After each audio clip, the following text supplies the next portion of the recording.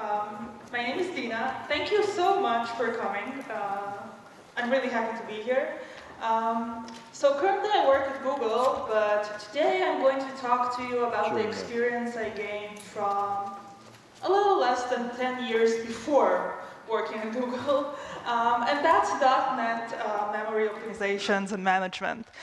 We're going to talk about garbage collection, how we can make your application's memory footprint smaller, and thus reduce the time that your application spends doing memory management. So, in a little more detail, what are we going to do? First, I'm going to try to give you some motivation about why this topic is even important. Because it's true that memory allocation is easy, but it's not free. It's cheap, but it's not free, and it adds up, and it has side effects. After we're going to motivate you to talk about this subject, I'm going to give you some examples about common coding patterns that you probably see every day and how, oh, I'm sorry, I skipped a part. Obviously, first we're going to talk about identifying that you have a memory footprint problem, memory management problem. And after that, we're going to go over a few common coding patterns that you might encounter every day in your code and see how they affect the performance in your applications. And finally, we're going to see a few more tips and tricks about how you can improve your applications even further, but without going too deeply into them. So let's begin. As I said, first I'm going to try to motivate you. We all know that memory allocation is not hard, right? All we have to do to allocate a new object is to move the heap pointer from one location to another. That's very easy, it's very cheap, but it adds up if you have a lot of them. And the even more severe problem is that all these memory allocations, they have side effects, or rather one main side effect, and that's garbage collection. Because the more you allocate, the more you have to collect. And we're going to see throughout the talk how long exactly that might take in some severe cases. And the reason I'm saying this, I know it sounds obvious, but like from my experience at least, usually when developers talk about optimizing and making their applications better, we usually think about like, you know, algorithms and data structures and like CPU time optimizations. But it's not until we suddenly encounter a very severe memory management problem that we suddenly remember that, hey, you know, garbage collection, it's not magic. It's not the magic pill. And memory is something that we definitely have to think about. So all throughout the talk, I'm going to show you real-life examples, a little from my own experience, but also a lot of stuff I found on Stack Overflow. People keep asking about memory management, garbage collection, how you can reduce times, how can you find out what your process is doing, why it's doing GC. And here's an example. This is someone asking about, they have a Unity application, and they're complaining about the update method taking a long time. Obviously, update is something important that we want to make as fast as possible. And this person ran a profiler, and they found out that about 33% of the time of the update method is spent inside GC collect. Now, 33% inside your update function is a very, very long time. So again, it's not just theory, it's real life. People encounter these sort of things. So I think we're motivated enough. Let's talk about identification, because before we start optimizing our application, we have to know what our bottlenecks are. It's not necessarily memory problems.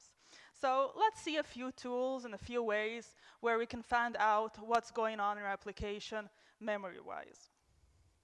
So I think that the easiest way to monitor our application memory performance, and well, performance is in general, is performance counters. Performance counters is like an API, or let's call them some sort of objects, which are spread out throughout the entire Windows system, and they're able to give us numerical data about stuff that's going on. It can be either for the entire system, like the entire memory used, or for specific processes, which is what interests us. And it really is throughout the entire system. So it can give us data about disk usage, CPU usage, the number of threads, number of writes, size of writes and reads, and of course everything memory related, both managed and native. So in managed we have the size of the heap, we have statistics about garbage collections, about the generations, about the time that garbage collection takes, really a whole lot of stuff. And it's very easy to use them. You don't need to recompile or even restart your application. You just need to tap into the API using the correct tool, which are, by the way, freely available inside Windows as well. So for example, you have typeperf, which is a command line tool you can use to read any performance counter on your system, or perfmon, which we're going to see in a moment, which is a excuse me, which is a UI, again, for tapping into all these performance counters. And as a side note, I will mention that you can also create your own performance counters and emit them from your application. For example, maybe the size of some processing queue that you have. And this would allow you to easily monitor your application if you need that, but that's not the scope of our talk, so just remember that it's possible, but this is less interesting for us right now. So this is a screenshot of perfmon, and I hope you can see, but if not, I'm going to read to you what it says. I wrote a certain application which does some processing, and I asked perfmon to monitor a few metrics for me. So the first one is the size of the memory, of the total heap memory. The second one is the total size, I think. Another one is the number of allocations. And another one is the time that the application spends doing GC. So if you look at the graph, the light green one, that's the size of the heap, of the managed heap. And you can see that it's fairly constant over time. I conclude from that we probably don't have a memory leak or anything like that, so that's good, we're happy about that. However, the bold red line represents the percentage of time that my application spends doing GC. And again, I don't know if you see the numbers, they're pretty small, but it's like 50–60%. Imagine that half the time that your application is running on the CPU, it's doing GC. That's not normal. Okay, so we don't have a memory leak, but we definitely have some sort of memory management problem. Now, the problem with this is that I now know that I have a problem, but very sadly, I have no idea what to do about it. I don't know why I'm doing GC. I don't know what's causing this. Well, that's because performance counters are just numbers. So luckily for us, Windows has a solution for that as well. There is another tracing mechanism embedded in Windows, comes built in, called event tracing for Windows.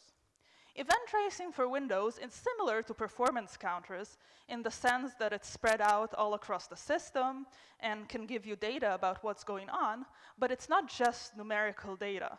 It's a structured logging framework which supports hundreds of thousands of messages per second. It has a very low overhead, especially if it's turned off. And similarly to performance counters, you don't have to recompile or restart your application. You just need to kind of turn on the viewer that looks at this data, and you would get all of this information available for you. And again, it's really everywhere. It's in drivers, it's in services, it's all over .NET, it's in managed and native memory. Even third-party components can emit ETW data. For example, Chrome has ETW logs available. And this would allow you, as we will see soon, to get much more insight into what's going on. And again, I will mention as a side note that you can write your own ETW logs as well, which is pretty cool because it allows you to give much more data about what your application is doing for your monitoring systems to monitor. But this is also outside the scope of our talk. So let's look at something. I'm not going to run this live because all this profiling and monitor takes a lot of time. So mostly we're going to see a lot of screenshots today. I apologize for that. But what I want to show you now is the result of such an ETW recording. Do you remember that the process that we saw before in Perfmon, the one that didn't have a leak but had very high garbage collection rates? So I actually recorded the same application using an ETW recorder, and let's look at the results. This is an application called Perfview. You can download it for free actually, it's not from Microsoft's website. If you find it on Microsoft's website, it's a very old version. You should download it from Microsoft's GitHub. That's the latest version. And this application allows you both to record the logs, which I'm not going to show you now, and to view and analyze the results later. Now, it's not very pretty, I apologize, but it's very, very useful and has a lot of interesting features that allow you to analyze your data. So this is my recorder. The application is called Jack Compiler. And I want to see what the CPU was doing. So I'm going to look at at the CPU data here for my specific process. And I get, again, this not very pretty UI. But I can see all of the functions that my application was calling and the time that it took. And in fact, let me just remove the filtering here. These are all the functions that were called by application. I can order them by execution time, for example. And well, obviously, the root, the process itself is everything, and then some stuff that has to do with the threads, and we have a parser, which is not surprising because we're talking about a compiler here. Remember the name of the application. And this is interesting information. Let me just scroll down, if I can find it quickly, and show you. We have a lot of GC stuff here, and it's not surprising because we already know that GC takes a long time. And we have a lot of allocations. You can see here the inclusive time that allocation took. So 30% of my application is also some sort of allocations, which might also be interesting and troubling. But I think that the most important part is, well, we already know that we have a problem, but we want to know why. What's the stack that causes this, right? So I will double-click this allocation, and it immediately takes me to a call stack tree that shows me where allocations are happening. And we can see here that, in fact, it comes from string concat, which in turn comes from writing all sorts of stuff, which essentially goes back to some of my code. And with this knowledge, I can now go to back to my code and see, well, why, maybe I'm not concatenating strings very efficiently. Maybe I should use a string builder, for example. That might help. But let's see what other interesting information this tool can give me. When I recorded this trace, I also asked ETW to save data about allocations. And we can see it here in the memory window, where I can see all of the types that were allocated by my application. And what we can see is that an absolutely astounding amount of large objects were allocated by my application. Now, this is not very useful because a large object could be anything. But incidentally, we see that it's also the same number of strings. And if we already know that we have a lot of time going into string concat, and we know that string concatenation creates a lot of intermediate objects, and we see in our memory statistics that we allocate a lot of strings, that the entire image starts getting cleared up. And even here, if I double-click this type here, it takes me to a call stack tree where I can see that all these strings were created by string concatenation. And if I expand that, again, I see that it comes from my tokenizer in my compiler. Okay? So this ETW trace allowed me to find out a lot about what was causing the problems that we identified using perfmon. So I think this is pretty cool, actually. And by the way, just again, as a side note, I'm a big fan of Perfview. There are a whole lot of screens here. You can look at it. ETW has a lot of data, not just for memory and CPU. It also has stuff about accessing files and threading and stuff. There's a whole bunch of data that you can see here. It's really worth your time to play around with this tool a little bit. Cool. So, static code analysis. Imagine you can find bugs in your code without even starting to run it. That's the idea of static code analysis. The idea is that an automatic tool kind of does a code review for you. It goes over your code and detects all sorts of problems. Usually this is based on, well, maybe complicated, but at the end of the day, some coding patterns, pattern matching that it finds in your code. So for example, if you're not disposing an idisposable, a static analyzer can find that. Or if you don't pass enough arguments to your write-line function, a static analyzer could find that, if there's no match between the number of arguments and the number of placeholders in your string. It can also find stuff like inefficient string concatenations, right? I mean, it's very easy to find that you're using a plus operator between strings rather than a string builder. So this is something that a static analyzer could help you a lot with. And there is an abundance of tools out there, starting from stuff that are built in. Visual Studio has some statistics available. ReSharper has more stuff available. There are commercial tools like Coverity that cost thousands of dollars per year, last time I checked.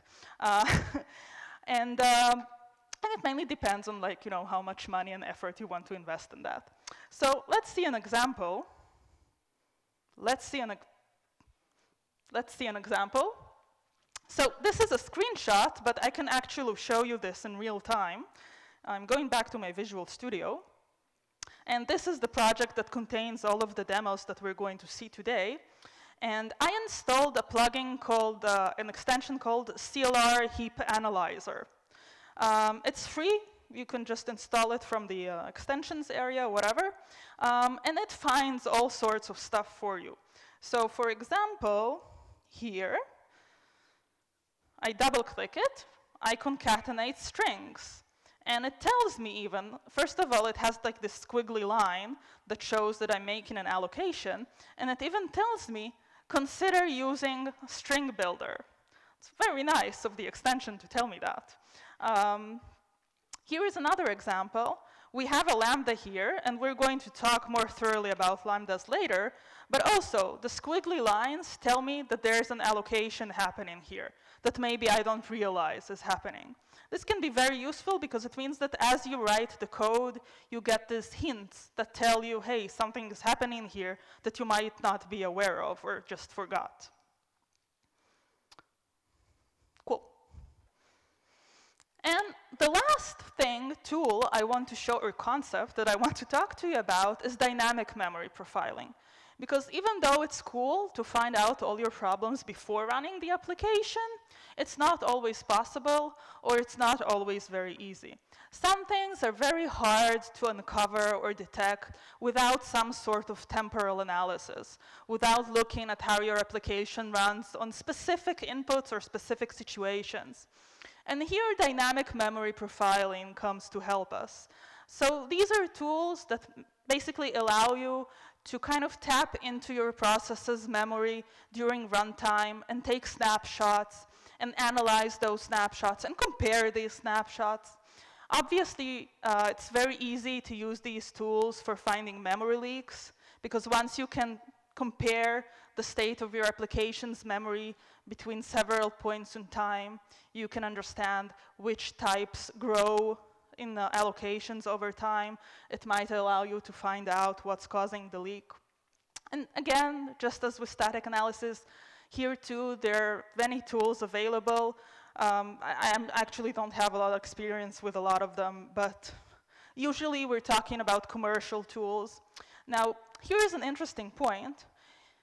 You saw ETW, and ETW obviously allows you to find out everything you want about your process. So you might want to ask yourself, why would I use these tools? Indeed, some of these tools get their data from ETW logs.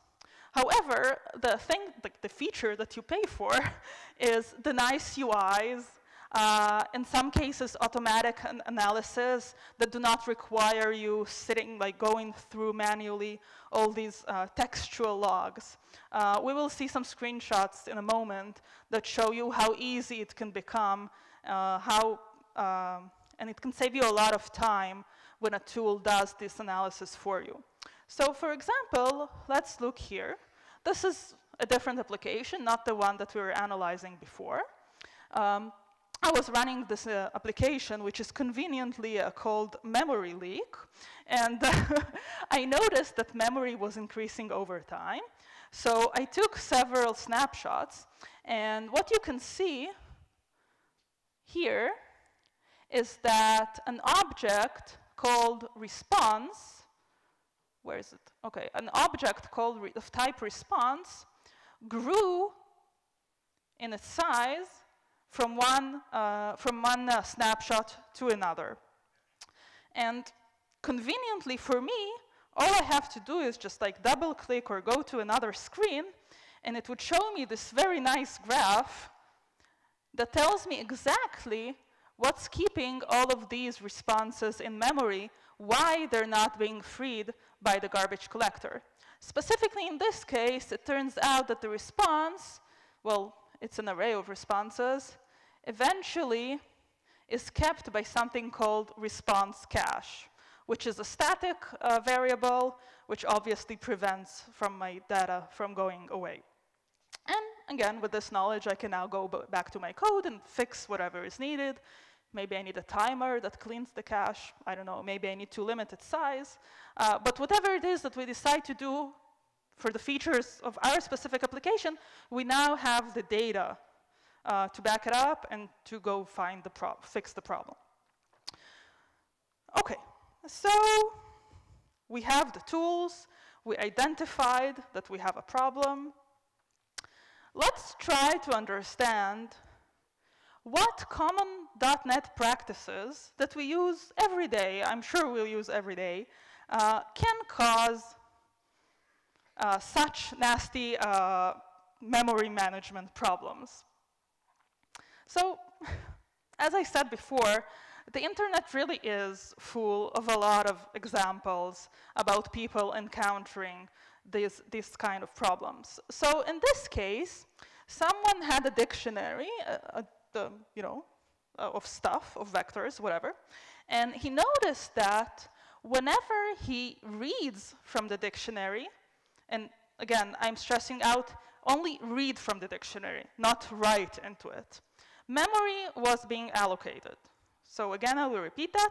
There's a dictionary, I read from the dictionary, but for some reason, memory is allocated. This is kind of weird, right? And especially taking into account that dictionaries are supposed to be very fast, right? It's kind of surprising that memory is allocated when I just read stuff. So you're a lot of people, so I'm not going to ask if anyone knows the answer. But the reason that memory is allocated when we access this dictionary is boxing. So let's see. Boxing, well, just in case somebody doesn't know, boxing is what happens when you pass a value type to an interface that receives an object. Objects, reference types, and value types are different. They have, objects have a header, they have all sorts of metadata coming with it, they support interfaces and virtual methods, and so we can't pass a value type straight the way it is into such a function. So we have to wrap it into an object and stick the value inside. and this is memory allocation. So let's try to measure how this affects our application. So I'm going to do a little benchmark, and it's going to be something like this. Let's say that we have a data structure, a very simple data structure. All that it has inside is single int. Imagine it's a one-dimensional point, okay? And let's say we're doing some sort of mathematical computation or some image processing or something, and we have an array of such points, of such data structures, and we want to search inside. That sounds easy, right? I have an array, I want to use the find function or whatever. How long is it going to take us? So I have 3 scenarios that I'm going to check. So the first one is going to be just, like defining the struct with an int inside, nothing else. No overriding equals, nothing else. Second, I'm going to help it a little bit and override the equals method for my struct. And the third, I'm going to go even further and implement allocation interface for my struct. And I would like to see what happens. So let's look.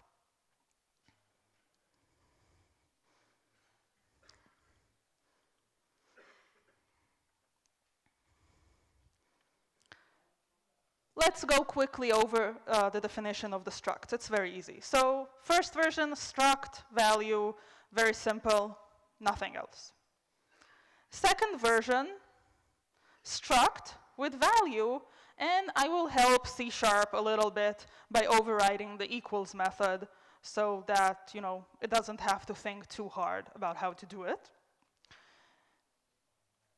And the last option would be to implement the allocation interface, which means that I have to implement an equals method which receives that specific struct. And then the comparison is even easier because I don't have to think about casting and all that. And this is what my test is going to look like. I am going to initialize 3 arrays of size 10,000. I'm going to fill each of them with these structs, just like a consecutive list of structs. The first one is going to contain 0, the second one is going to contain 1, and so on, until 10,000, or 9,999. And what I'm actually going to test, and we're going to talk about our benchmarking framework in a moment, I will just run structs, that's my array. I'm going to ask whether it contains the last element. Why do I take the last element? Because I want my benchmark to run through the entire array, because I want like a mass of work to be done. I could actually also select something that's not in the array, whatever, it's all the same. Now, just one word about benchmarking. Benchmarking is hard. You have to think about a lot of stuff, like warming up the cache, the CPU, whatever, taking into account the time that the benchmarking itself takes, like all the stuff around it. And it's hard. It's hard to do it correctly. So there's a really great library called benchmark.net. It's free, you can get it on NuGet. Some very, very smart people develop it. And it kind of takes care of all of it for you. So you just basically put the benchmark attribute on your functions and click run, and it outputs this like really nice results with statistics and mean values and deviations and all of that. So I'm not going to run it now because benchmarking takes a lot of time. You have to repeat the experiment many times. So I'll just show you the results. These are the results. So we had 3 functions. We had 3 types of structs, right? Just like a regular struct with nothing, a struct which implements, which overrides the equals method, and a struct which implements the allocation interface. And we can see the time that the contains method took. Now, the first thing that I want to concentrate on is the difference between the case of the not equatable struct and the yes equatable struct. And of course, like if you haven't read the results, the equatable struct works much faster than the non-I-equatable struct. So let's try to understand what's going on. It's not very complicated. How does searching works? Well, obviously you have to go over all the elements of the array and, you know, look for the thing that you're searching for.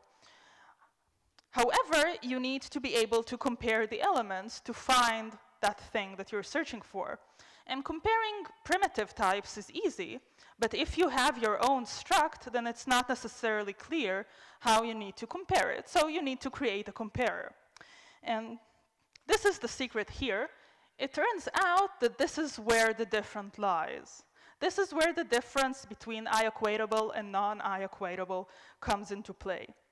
There is a different comparer for the case that the struct that we're comparing is I-equatable than the case that it's not I-equatable. And if you think about it for a moment, it really does make sense. Because if you made your struct I-equatable, then obviously you want to call the function that you defined in the interface, right? So this makes sense. Now let's look at these comparer functions.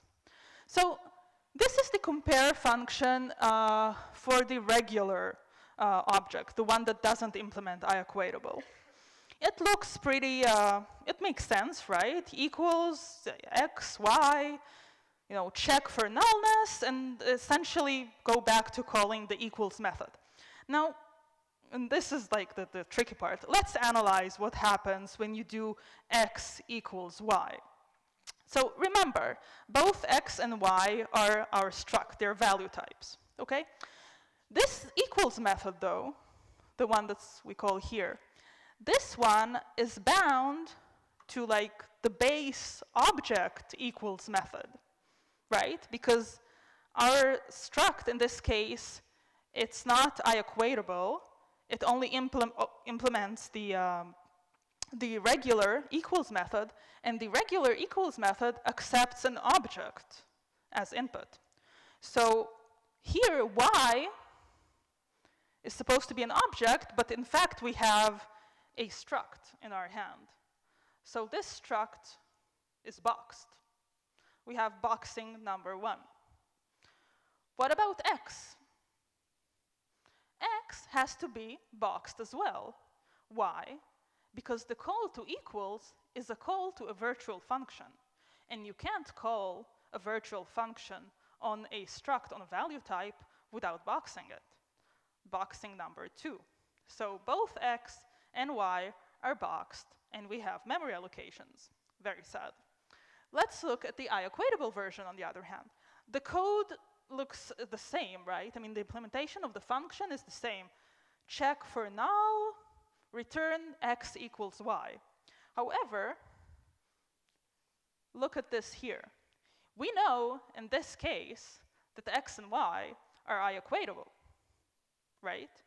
And so that means that then we call x equals y. This equals is bound to the I-equatable equals method. And the I-equatable equals method accepts a t, a struct, as a parameter. So when we pass y here as a parameter, it's already in the correct type. No boxing. Yay. What about x? Now this is a little confusing because a call to an interface is like a call to a virtual function, right? However, so I mean, we would expect x to be boxed as well. However, the .NET people are very smart, and there is an optimization in the JIT which says that if we call an interface method on a value type, then it's actually JITted into a direct function call for that type.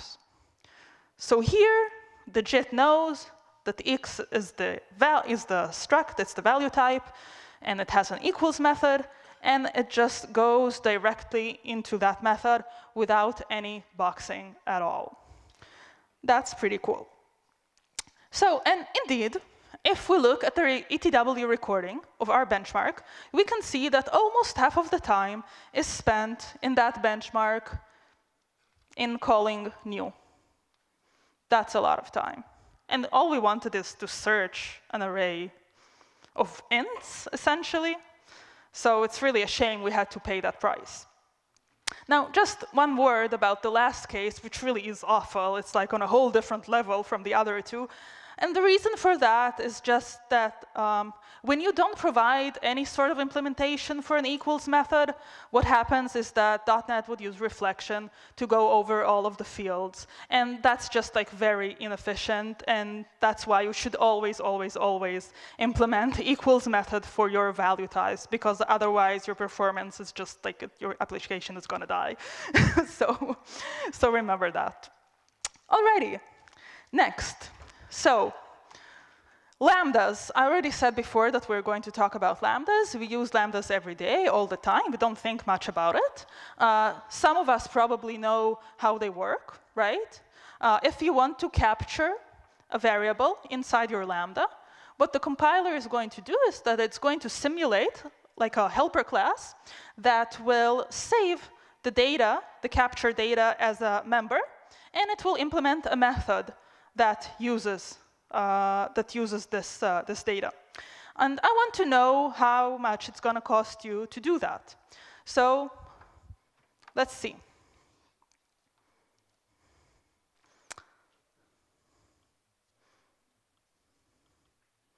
OK, so I'm going to check 4 ways of passing data, of capturing data into your Lambda. So the first, the simulation is going to be, I want to use lambdas. So let's say that we pass this lambda to a task that we want to start, and I want to use some data in this task. So I'm going to show you 4 ways that I'm going to do that. The first is just like in the slide, capture the data and use it inside the lambda. OK, that's the easiest way to do that. A slightly more advanced API is not to capture the data as is, but use an API of task that allows you to pass the input to the lambda as a parameter. So the lambda actually is a function that gets an input, and you pass this input to the lambda from the start new function. The next case I'm going to see is the case that there's no data to capture at all. So I just use some sort of constant value in my lambda. And the last case is very similar to the one above it, only I don't know if you're familiar, but a lot of times ReSharper suggests that instead of these simple lambdas, you just use method functions. So essentially, this and this does the same thing, only here I pass a function name instead of a lambda. So I ran this, and let's look at the results. So these are the results, and the first thing that I want you to notice is that there's a general correspondence between the time that the benchmark took and the size of the allocations, and I hope it doesn't surprise you by now. Let's try to understand, though, why this happens. So this is the case that we need to capture the state. First, we need to allocate the helper class that's going to hold our data, so that's allocation 1. Then we need to allocate the data, that's allocation 2, and then we need to allocate the action that we pass to the task. 3 allocations in each iteration of the loop. Second case, we're going to pass the data as state to the start new method. So we need to allocate the data. There's no choice. I mean, if we have data, we need to allocate it. However, look at what happens here. Because we don't need to keep the data as a member in a helper class, we don't need the helper class at all. So the compiler will generate an action that receives input, and this input is going to be passed by the start new method right here. And it's even smart enough to cache this action so we don't have to allocate it over and over again, which means in this case, we only allocate the data and a single action. Third case, well, no data, obviously no allocation of data, and the same optimization with the action itself.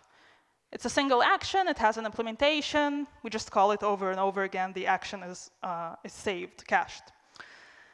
Last case, this is a little sad because we would expect it to be the same as the case before, but this is, I suppose, a bug. I mean, I don't see any reason for this, but when you use the method name, the compiler doesn't cache the action for some reason. I don't know why. And so it turns out that we allocate the action over and over again, even though we don't really need it. And this explains the results, right? We have 3 allocations in the first case for each iteration. Second case, we have only 1 allocation for each iteration. If there's no data, there's no allocations at all. And the last case, well, I guess that the action data structure is larger than the data structure, so it turns out that it uses more memory. Just a really sad implementation. Awesome. So now, if we take lambdas and boxing together, and we do that a lot when we use LINQ, we really understand that LINQ is the culmination of all evil. It really is. Oh no.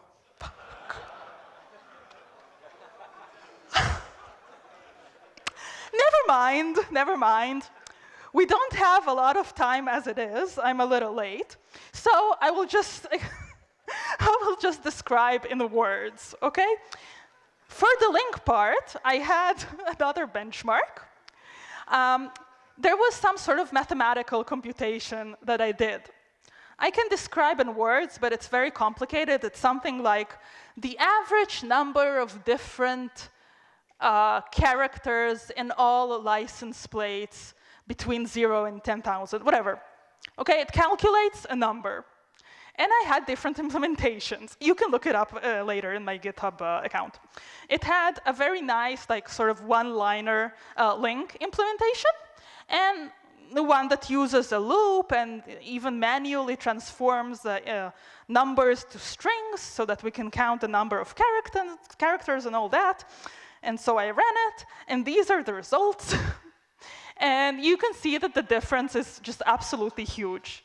So the version with the loops runs like 10 times faster than the version with the LINQ. There's another intermediate version which I did not describe in words because the slight Windows thing. The difference is huge. You can see that it corresponds to the size of the memory allocated. I think it's just a funny example. It's really bad. So in the time that we have left, I want to give you some more general advice about what you can do even further to make your applications better. So the first advice is to not call GC collect. Okay? So you're having memory problems, and you decide to call GC collect. But think about it for a moment. You have memory problems, you have a lot of memory used, you have a lot of memory allocated. That means that GC is going to take a long time. So you call GC and you just make things worse. You need to trust the .NET people that they're smart enough and they call GC when they need to call GC. I'm not saying never, ever in 100 years. Like, maybe you have a very good reason, 1 in a million times. Okay, but like as a general rule, if you have a problem, don't solve it by calling GC collect. And again, this is taken from real life. People actually do that. This is a question I found from someone who was complaining that a third party was calling GC collect and causing his application, to stop running, to work slower. So that's not a solution. Famous last words, I do admit, this is a screenshot from an email from one of my previous workplaces. We also had GC collect in our code. We found this out because a customer was having problems, memory problems, and while we were investigating this, we saw that there was some loop calling GC collect, which was just adding to our CPU usage. So I admit we too have errors. Another example is that sometimes you think it helps, but it really doesn't. So this guy was having this some sort of producer-consumer kind of thing, and his application was crashing because of high memory usage. Out of sheer despair, at some point, he added GC collect in his producer. And what do you see? It worked. The application stopped crashing. However, if you go online and read his further explanations to what happened, it turned out that by adding the GC collect inside his producer, he essentially inserted a pause in his code, which allowed the consumer to finish its work. And that helped his application, not the GC collect. I'm going to skip that. You know what? I'm not. I'm going to do this last one, and then we'll have time for questions. Prefer value types. Not always, but when it makes sense for your application. We already saw the case of the boxing and the point. Value types are much more compact in memory. It means that they consume less memory, they're better for caching, and all the things that you do on arrays with value types work much faster. So for example, if you're writing an application that does some sort of image processing, your point data structure would probably be a value type. Again, taken from real life, this guy was writing a ray tracer in C#. Don't ask me why someone would write a ray tracer in C#. I don't know. But it's very heavy on arrays of vectors. And he was having severe problems, which all went away once we turned his vector into a struct. So we'll skip this one, because I want to leave you time for questions. What did we do today? We saw that we have to think about the memory. Even though we tend to think about CPU, we can't forget about the memory. We saw how we can identify our memory problems. We saw how some of our coding patterns can cause memory problems. And we saw some tips on how we can make it better. I really urge you to look at the last slides of my presentation. There are some really interesting examples there, especially seeing them correspond to questions from Stack Overflow, which obviously come from real people. So thank you so much, and I'm happy to take a little questions now.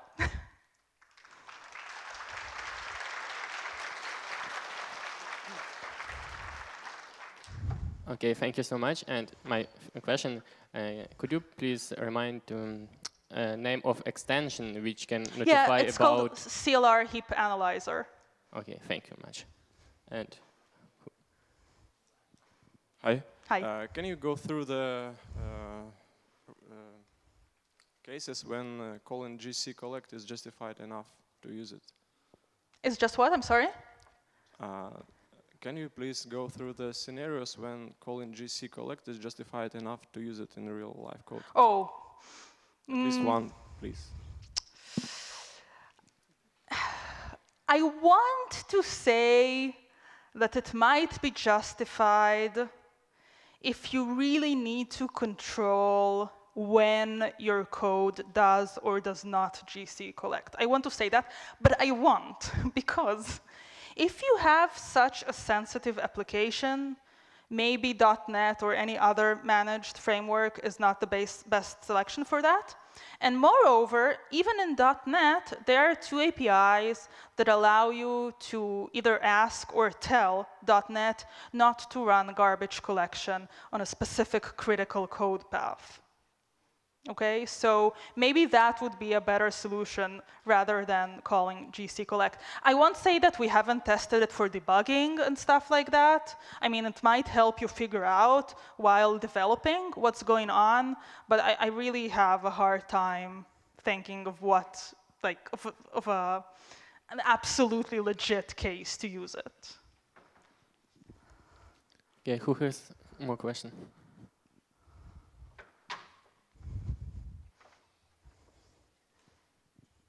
Hi. Hello. Thank you for presentation. And I have two questions. First of all, tool what you present on speech can be applied to analyze some web application, maybe API, or it's only for desktop. And second question is, have you some experience or best practice for analyzing memory when you use unsafe mode? So as for the second question, no, I apologize, I don't. However, memory profilers in general usually support both managed and native. And I'm sure that the commercial tools can help with that. I don't have personal experience, so I can't give you examples. But most of them have trial downloads, so you can try it out. Like if you have a specific case that you want to solve, I'm sure that you can even just use the trial. Are you recording this? Yes, we are recording. As for the first question, like generally I'm not a web developer, but if you have a server like ASP.NET or whatever, then and it's running on Windows, then ETW and performance counters, they're available on that server as well. So you can use these tools. And in fact, I already said that before, ETW has a lot more data than just memory. It also has specific data for like requests, and I'm pretty sure that there's stuff for ASP as well. So yeah, you can use these tools. And obviously you can also install a profiler there. But just, usually we don't profile production, but if it's a development environment, then you can do that. Okay, thank you.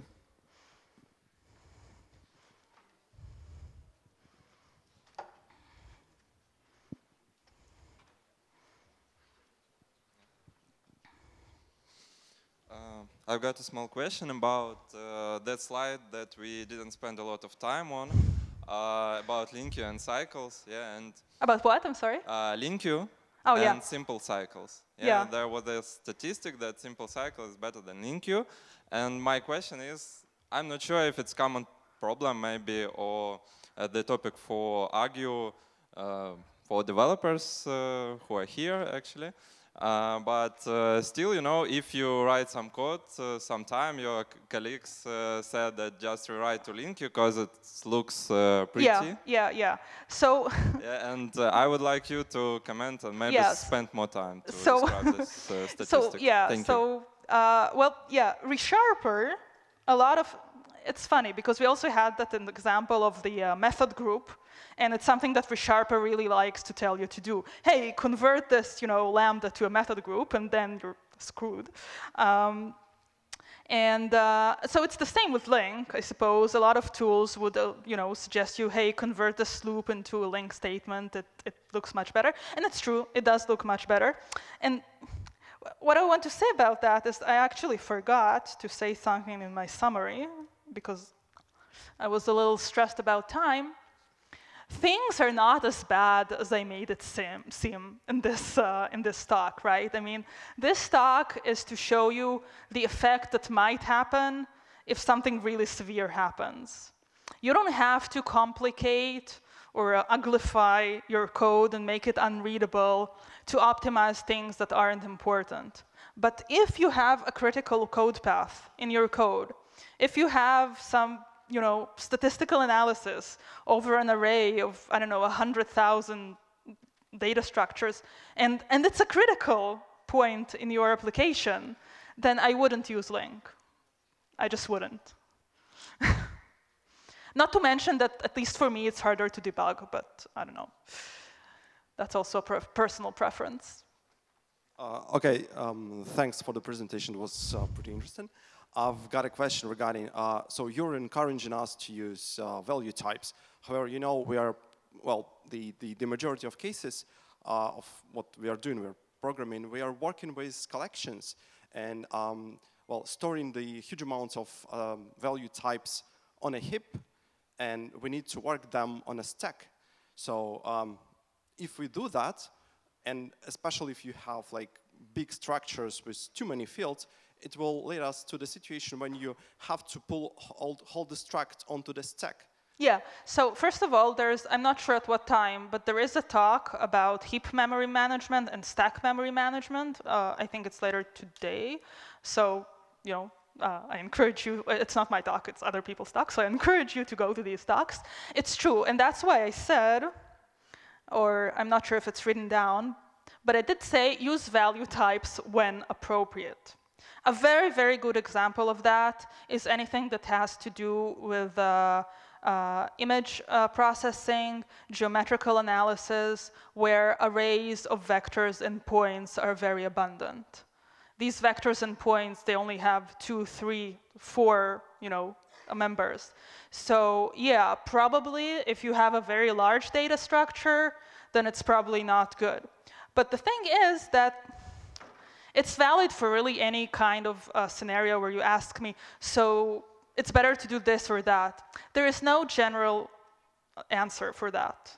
You need to be aware of the differences, and you need to know how to measure and compare what works for your application. I don't know to tell you what is exactly the number of elements in a vector, after which you have to use structs, and before that and can be classes, or or vice versa. You need to check how it works for your application, for your workloads. But you have to understand that there's a price for that. There's a difference in how these arrays are represented in memory, and it affects what your application does.